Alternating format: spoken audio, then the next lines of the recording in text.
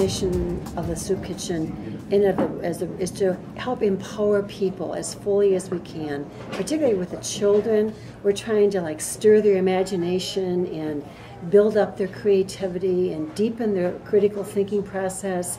But the foundation of all we do is to help them respect each other, help them be peacemakers, help them resolve things in a more peaceful way. There's a lot of violence on the east side of Detroit, and we're doing everything we can to help them see other ways of handling conflict.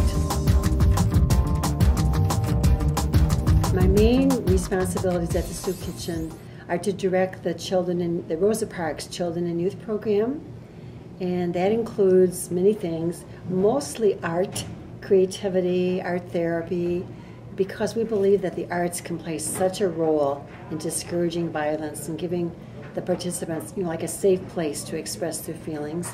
We also have a really fine tutoring program. We have a boys group, a girls group. We do a lot of seasonal activities, and we also do a big summer camp.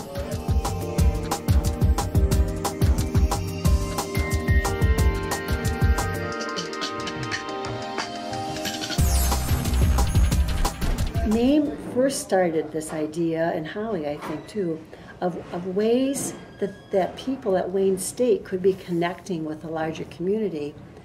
And it's just amazing the arts that are really available in Detroit, from Heidelberg, Children's Hospital, Mariners Inn, the Capuchin Soup Kitchen, Rosa Parks program, that there's a lot of us that in different ways are using the arts for healing, for communication, for self-esteem, for all kinds of efforts of proclaiming peace and kindness to other people.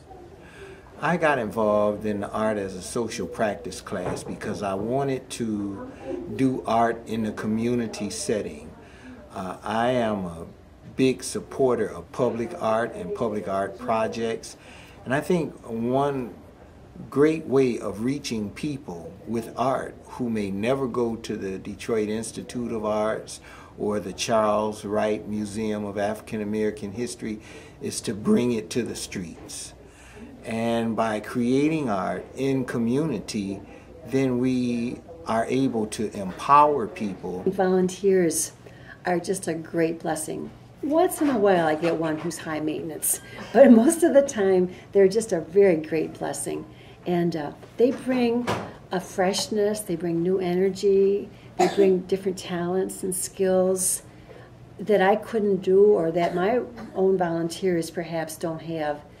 And it's amazing also how much they're able to form a rather quick alliance with the participants of our program. Here at the Rosa Parks Children and Youth Program, I have primarily worked with clay and sculpture. It's allowed me an opportunity to work with young people, children basically between the ages of 8 to 15. And in working with these children, I've been able to use art as a medium of expression whereby the children are able to tap into creative resources, sometimes that many did not realize they even possessed.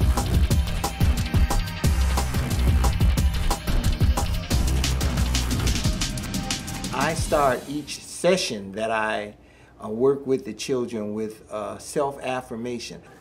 I am special. I am unique. I can make a difference. And the purpose of that self-affirmation is for empowerment, to empower the youth with a sense of purpose, self, and direction. Once we start, the children keep coming, and the parents keep getting more and more involved. We've also joined a large youth network so that our youth are connecting with other youth in Detroit, trying to make an impact on the city.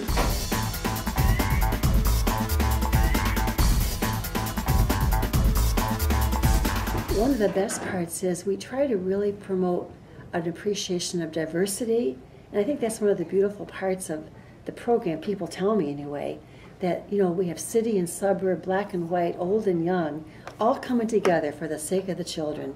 and the children are exposed to just a wide range of people. I would highly recommend this class because the class has so much to offer for an emerging artist or someone who just is interested in knowing more about the arts and art in the community and how art can help to transform communities with creative placemaking ideas and designs and activities. To come into a situation like this and have an opportunity to work unhampered, unsupervised, and to start to employ the various techniques and processes and skills that you've learned at the academy, it further empowers you. Because the more we do it, the more it becomes a part of our language.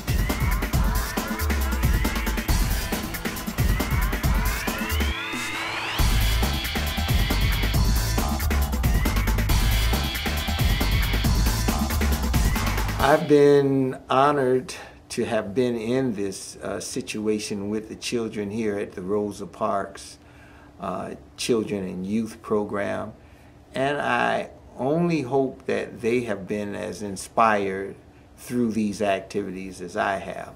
I leave here with a desire, a further desire to continue to empower and help to transform communities by touching lives. I'm just so proud to be part of that kind of a collaborative effort, part of a team. And I've learned so much from it myself, you know, of the value of what they do at Wayne State, what they're doing at Mariners Inn, what they're doing at Heidelberg Project. And I'm just really proud to be part of it.